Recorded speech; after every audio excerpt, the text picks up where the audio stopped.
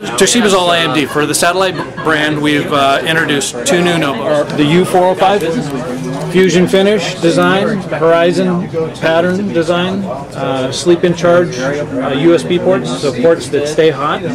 Even if the computer's in hibernate mode, sleep, I'm on a flight, I can charge my cell phone through my PC. My iPod, I can charge, my computer can now be off in an off mode, and you can charge these peripheral devices. It's a plus, it's a good thing. Webcam with face recognition in it, it's always a fun feature. Kind of log in with a smile. You're able to log into multiple accounts depending on whatever face is registered to each different account. So you show your face and it will log into the proper account. For the Q3 product, we're introducing a couple of new things. One of them is eSATA, a combination eSATA USB port. So you get a transfer rate of 5 times faster. It's great for external hard drives.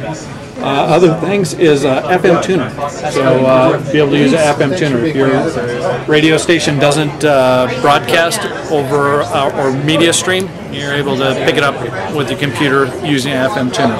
Previous product, it's nice to have a lower wattage product, so you get better battery life, cooler, less fan.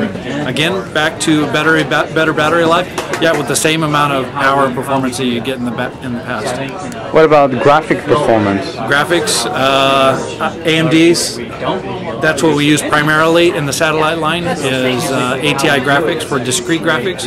We still offer Intel integrated graphics as well as AMD or ATI integrated graphics, but in the satellite line, we primarily use ATI discrete graphics.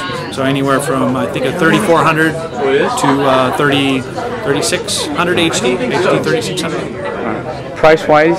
Price-wise, you're looking at, well, the satellite line will cover a price band from $599 all the way up to $1199. So on these two models, you're looking at $899 on up, depending on what your configuration is, up to $1199. I just heard that Dell's only offered AMD through Walmart only, so you got a better selection here with the Toshiba.